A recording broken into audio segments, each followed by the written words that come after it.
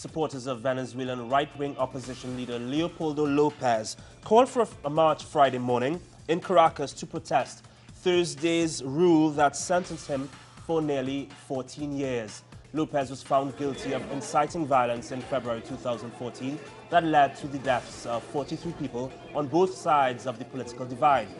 He was also found guilty of criminal association, and his defense lawyer said they would appeal the sentence. The ruling was celebrated by grassroots organizations who view Lopez as a dangerous conspirator.